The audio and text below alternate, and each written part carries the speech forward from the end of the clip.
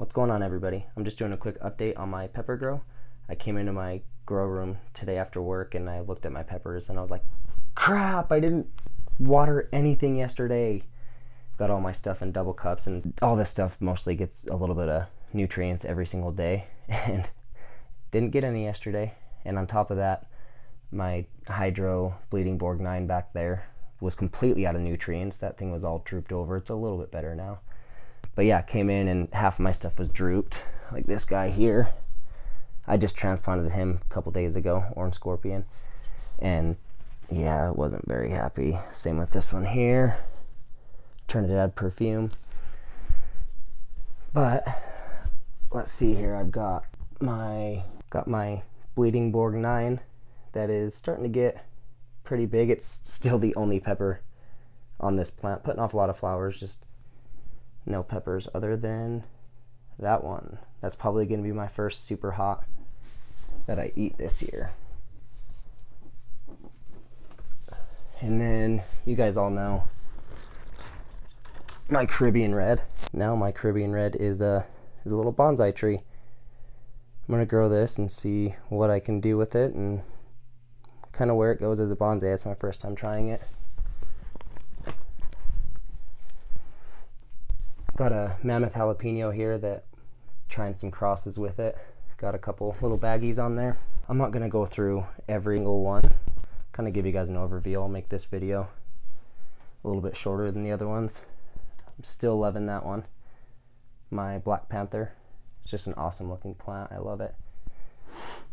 So like I said, I just transplanted those two. Not very good looking right now. I put my King Star Lemon Starburst in a 1 gallon grow bag. Probably the most excited out of any of my other peppers about this one. So really excited about that. Moving over here. So last time I showed you guys these, I played the mad scientist and chopped all of this stuff up, and everything, literally everything looked like crap. So everything looked like crap, but it's all starting to come back now. That one's still got some yellowing, but looks much better than it did. That's one that didn't get watered. Pretty much all of this stuff didn't get watered for probably 2 weeks. I let everything dry out pretty good. So today when I came down, a couple of them are drooping, but they're doing all right. So got another Black Panther here. It's got not quite as dark as the other one. The other one's growing in hydro. This one's in soil. Here's my Carolina Reaper. This is the one here that probably recovered the least in the last 2 weeks.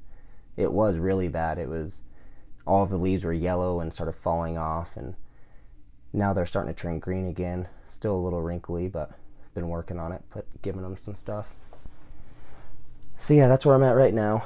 I've got a fishing trip next week that I'll be on for a full week, and shortly after that, these guys get to go outside, and I'm really excited to get these guys out. This room is just hot and humid, and I'm going to use it for crosses, and I've got a second Lemon Starburst down there that I'm probably going to grow in this all year round. I don't know if you guys remember my mystery cup. I've got about 6 different peppers in there that I just, as I was plucking seedlings at the beginning of the season, I threw a few in here, and it's insane how many peppers I'm getting off of it. I mean, all over the place. And for just growing in a couple of cups, much better than I expected it would be. Once I start getting some ripe ones, I'll eat them and figure out what they are. Pretty sure these ones are some kind of sugar rush. I do not know what that is, but we'll find out. It's getting to the point now where I have to lean it up against things because it'll just topple over, spill the nutrients everywhere, and it's no fun. Makes a mess. Even though this isn't my pepper grow, this showed up in the mail today, the Toe of Satan. So I will be doing that here in the next couple of days. Get a video up as soon as I can about it. This was just a real quick video. Not a whole lot is going on.